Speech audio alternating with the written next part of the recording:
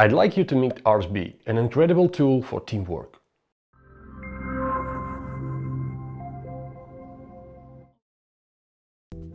Hi, I'm Val, the head of the knowledge at the PitchGround. Let me show you around. Here on the left you have a panel. Here you can set up your account, create and switch workspaces, check your subscription plan, invite and manage team members, and view team activity. Also here you can create a new document space and set it up, create your personal notes and drafts, view templates and archives.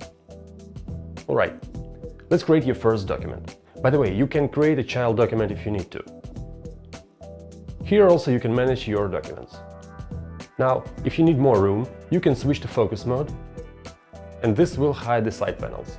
You can also go to read mode or start a chat on this particular document. And there are your document options. Okay, let's get to it. Give your document a title and hit enter. Now, if you need to write down something, just start typing your text or paste it. If you need to add some formatting, just select the text and you'll get a text panel where you can find all basic formatting options. Hit Shift Enter if you need to start a new line or Enter to start a new paragraph. Basically, I recommend you to go through the keyboard shortcuts and get familiar with them. It will save you tons of time in future. You can find them here under this question mark. Alright, let's take a look at this widget panel. Here you can add bulleted list, numbered list, checklist, tables, images, videos, code snippet, diagram,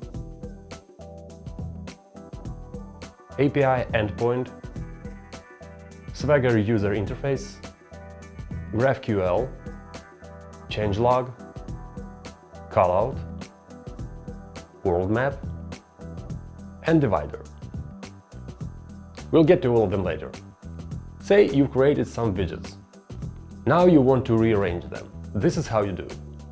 If you hover the mouse over the widget, you'll see this little panel over here.